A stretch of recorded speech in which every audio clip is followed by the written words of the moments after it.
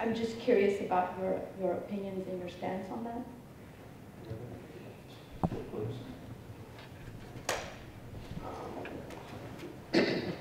Let's see, that's a good question.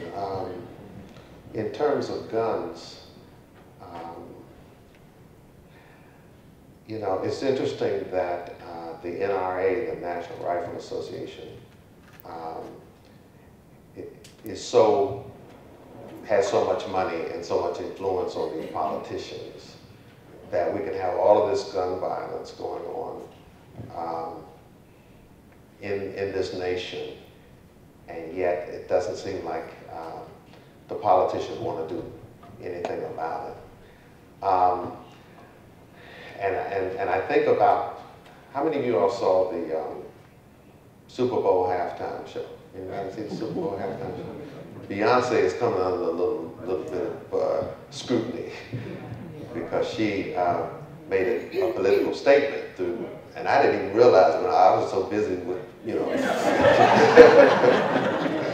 But she, you know, her dancers had on outfits that were reminiscent of the Black Panthers, and so she was expressing some sense of pride in her culture, her daughter's hair, her husband's nostrils or whatever, and she was making, you know, showing some pride in terms of that.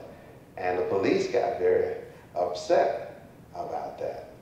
And it just reminded me, because she had also, what they call, dropped a video the day before, a new music video called Formation, and it had her at the end of it on a police car in Louisiana, New Orleans, around the time of Katrina going. So she was making a lot of statements with that. But it's just interesting to me that the police can get, and so they boycotted, I understand, a concert or something that Beyonce did a couple days ago, wherever she was in Miami, I believe it was, and the police boycotted, or at least they said they were going to boycott the concert.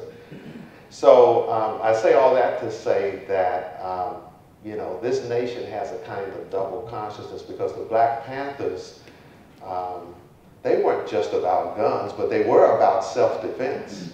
And so, their right to carry guns was just as legitimate as these people who are carrying, the white people who can insist on their gun rights today.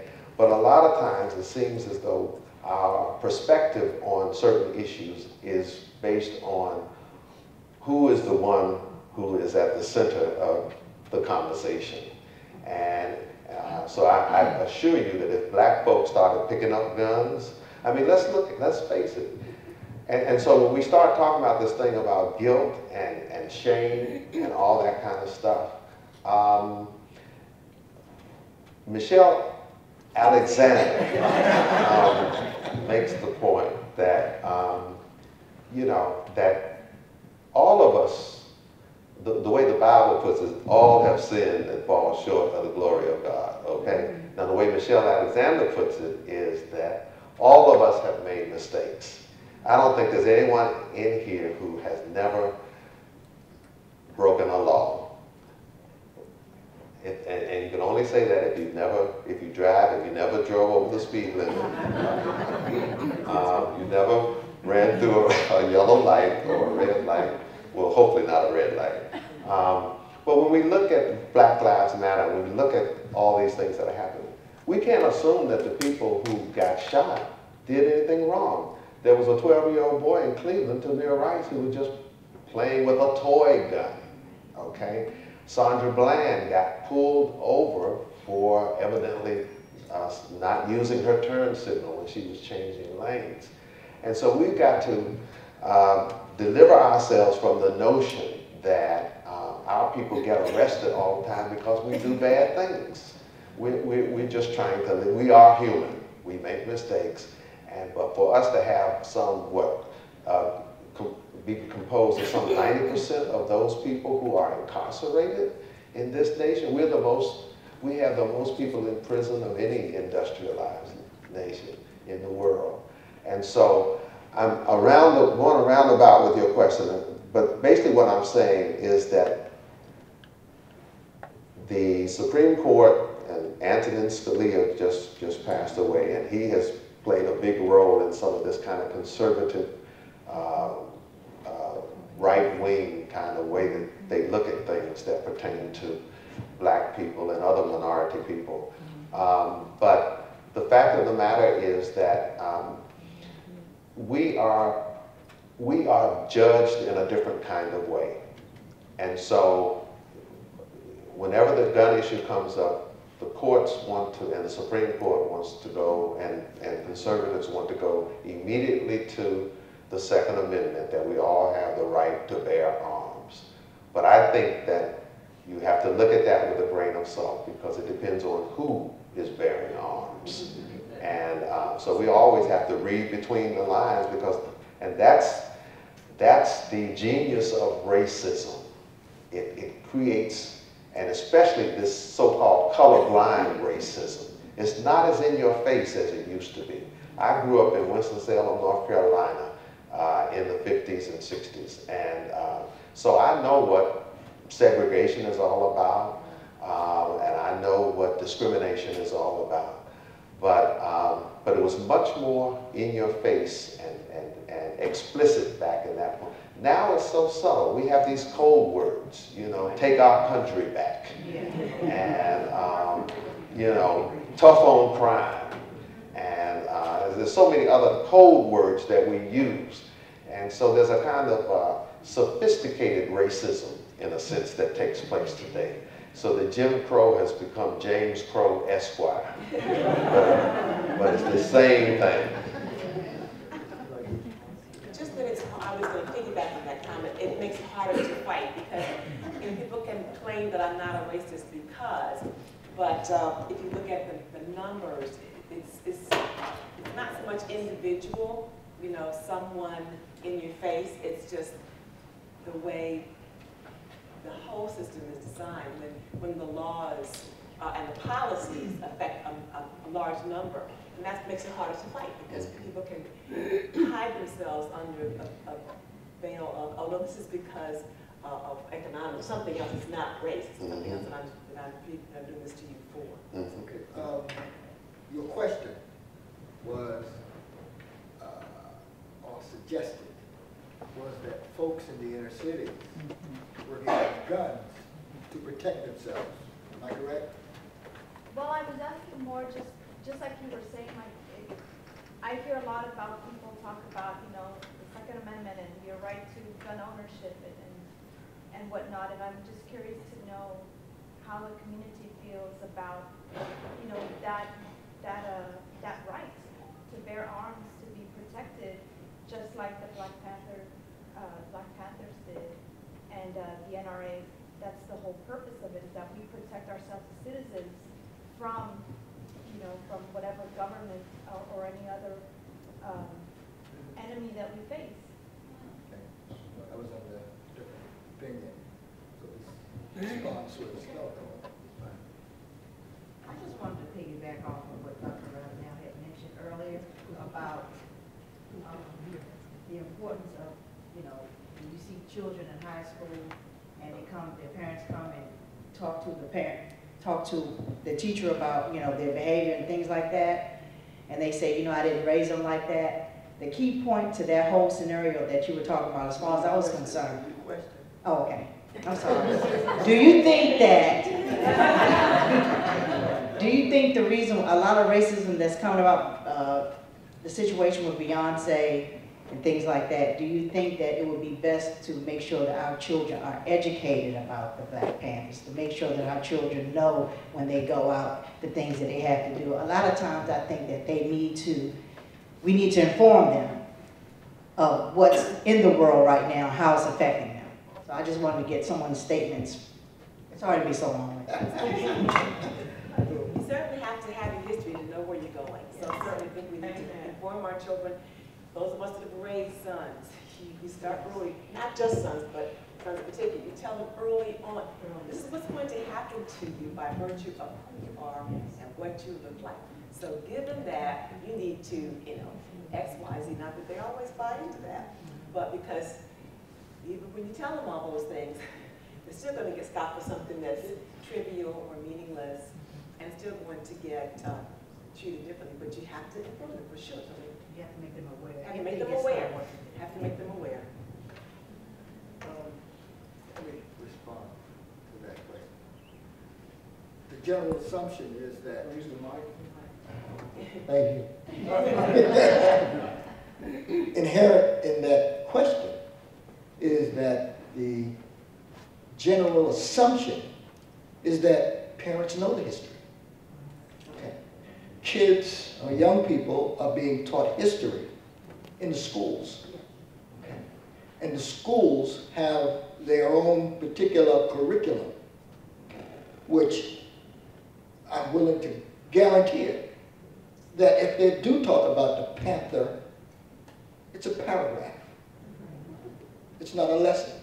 It's an animal. Yeah, that's right. That's right. So I think we're assuming a whole lot about what people should know, and therefore they can transfer that knowledge onto the next generation. But the vast majority of adults have no idea about the history of African Americans. So, you know, it's kind of difficult. Next question. Frank. Young lady right now. Could you all just discuss the connection between mass incarceration, the militarization of the police force, and the privatization of prisons? Because when I think about that, I think of it's money. Money equals political power. And to me, I have a natural skepticism when I hear politicians, and it's bipartisan now, talking about prison reform. So I guess I would like you guys to discuss that and also talk about, in your opinion, if you could lay out prison reform, what would it look like to you? Wow. Actually, that last question that we'll deal with later on as a solution. Okay. But I do think that Michelle Alexander does talk a lot about the financial aspect, that when the war on drugs was begun, was waged, that there was money in it for the police departments, and they got funds to militarize and to do all these raids, and so that there was a financial benefit for them. So yeah, there's money is a factor certainly, and that does. I mean, it makes it harder to fight for sure. Yeah, it's a big, money is a big factor, and if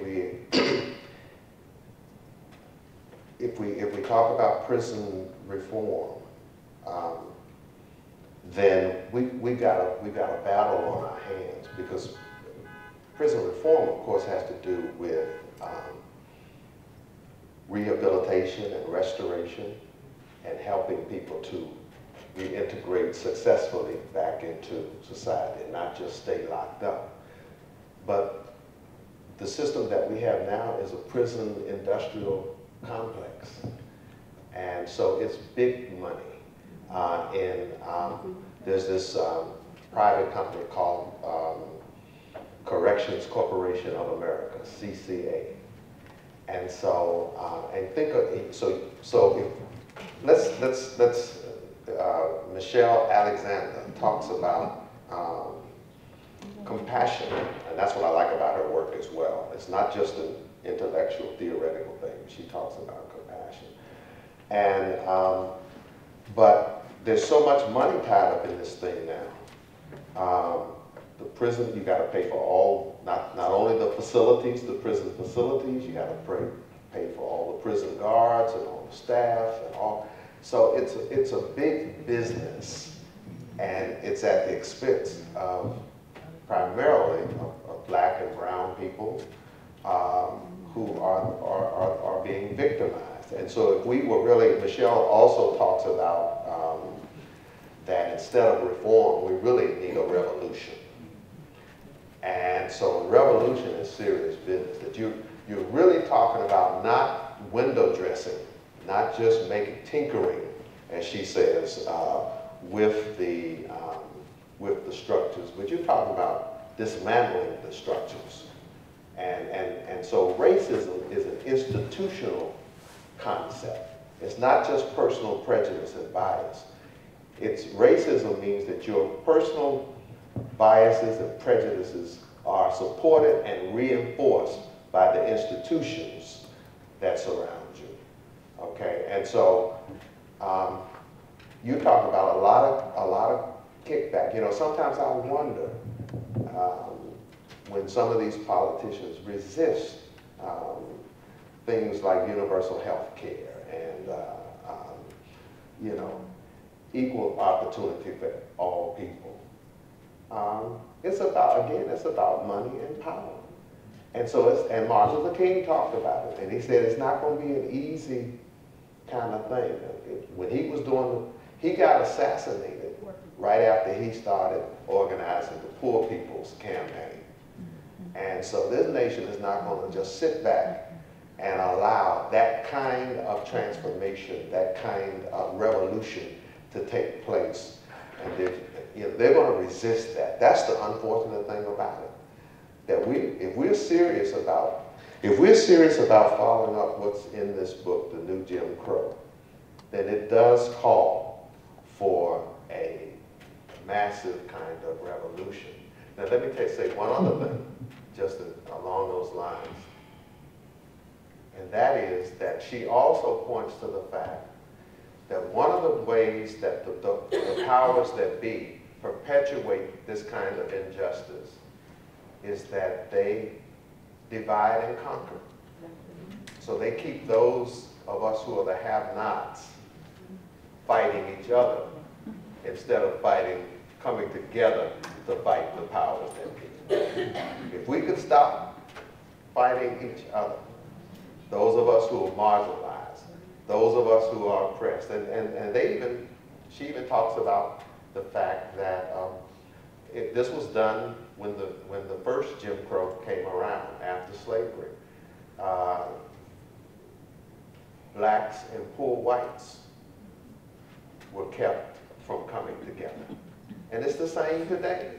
When you see all these people falling around, I'm not going to call them the names up in here, but y'all know what I'm talking about. When you see all these poor whites falling after somebody who flies in on a jet, they're just lifting, you know, these people all up and everything, then they are actually acting against their own best self-interest.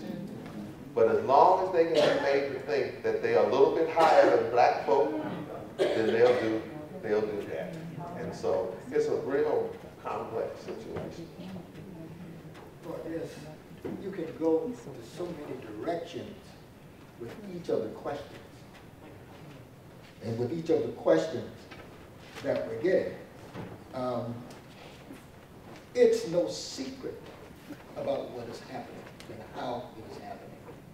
When you talk about the military-industrial complex, and now you talk about the prison-industrial complex, the solution is in the origin, how it got started.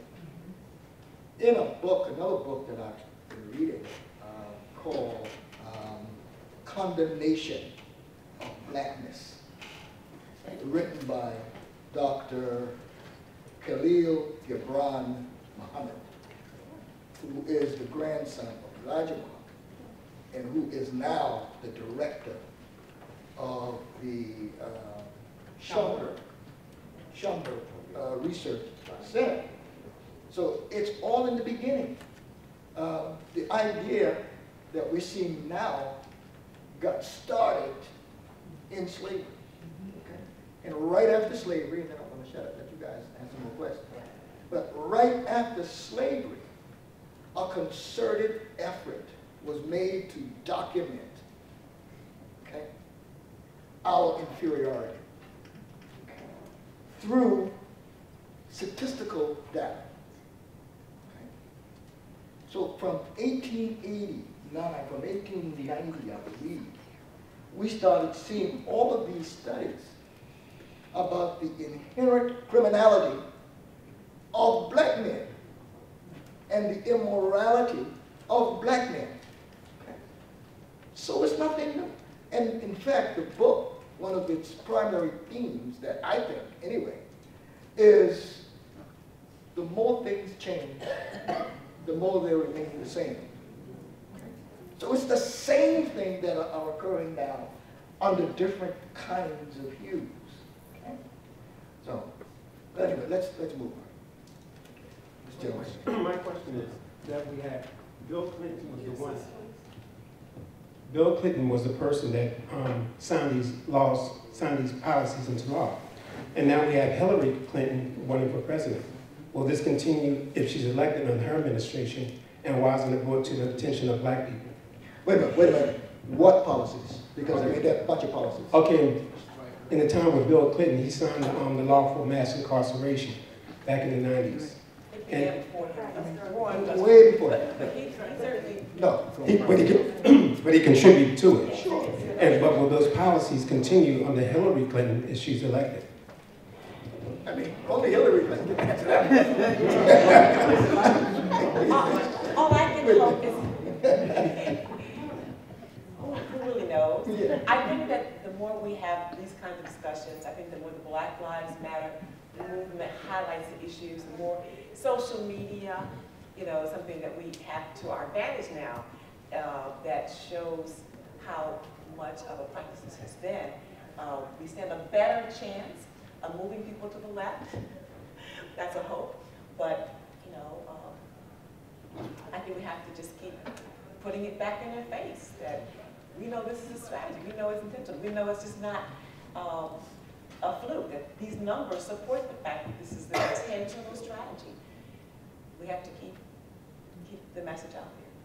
But I think that's an excellent question. I also think that that we, building on what Cheryl just said, that we need to take that question to Hillary Clinton, directly to Hillary Clinton. In other words, the way the media is portraying it now, and you know, I mean, you're right. I mean, Bill Clinton was called the first black president, but you know, he did a lot of stuff that that really wasn't too good. Right, wasn't too black. And so we don't know what Hillary is going to do, but what we ought not allow Hillary or any other politician to assume that they have the black vote in their back pocket. Right, absolutely. In other words, we need to learn as a people, and I think this is one of the messages that comes from Michelle out of that. We need to learn as a people that we have awesome political power ourselves. If we organize ourselves and not let anybody, we shouldn't let Hillary, Bernie Sanders, or anybody else take our vote for granted. And we ought to hold them accountable. We ought to have an agenda. We ought to say, listen, if you want our vote, then we expect you to not do what you just said. In other words, not do what Bill Clinton did. When he got pressure from the conservatives who had come in and just taken over the Congress and all this kind of stuff, Newt Gingrich and all of them back in that day and time. And they were flexing their muscles just like you have Ted Cruz and these other people flexing their muscles today. But they are appealing to their base. So if these politicians want to have the black vote, then they need to know that they have to appeal to our, and they have to earn it. Not only just appeal, but they have to earn it. So I think that's an excellent question.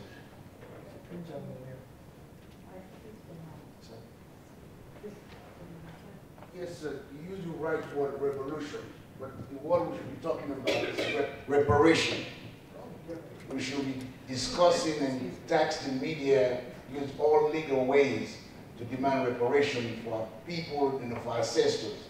What should be the main topic that will resolve all this issue. It will come from the capitalist system that we need a question from you, sir. Okay, what about reparation?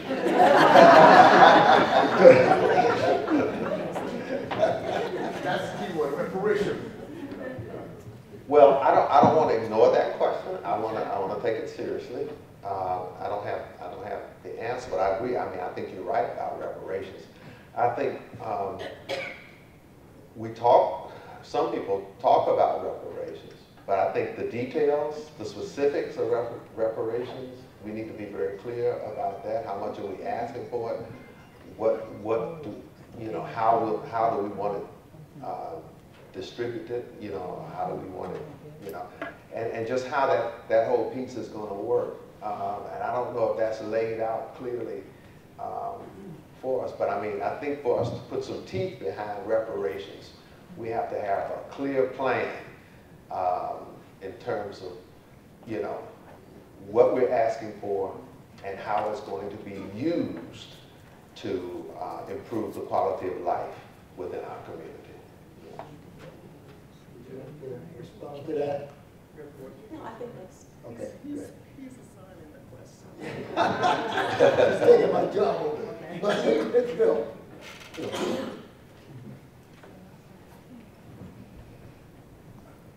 I have a question, but a short statement also. I want to know if you could discuss further the extent to which mass incarceration is economically driven. When you deal with reducing mass incarceration, that results in the loss of jobs for many white people across this country. We have prison complexes in the state of Maryland, in Jessup, Hagerstown, and Cumberland. If we reduce mass incarceration just in our state, you'd be surprised at the number of people in Cumberland where no black folks are other than those incarcerated, in Hagerstown, and in Jessup, how many people would lose their jobs. Now, these jobs in these prison complexes have been built in various places because their senators have advocated for that, bringing money to that area. We have generations of white people who have depended upon us being incarcerated in order for them to live. That's part of the pushback. So my question again was, could you discuss further that aspect of mass incarceration being economically driven? Yeah. Let me try. I'll try. On that one. Of course it is. Of course it is.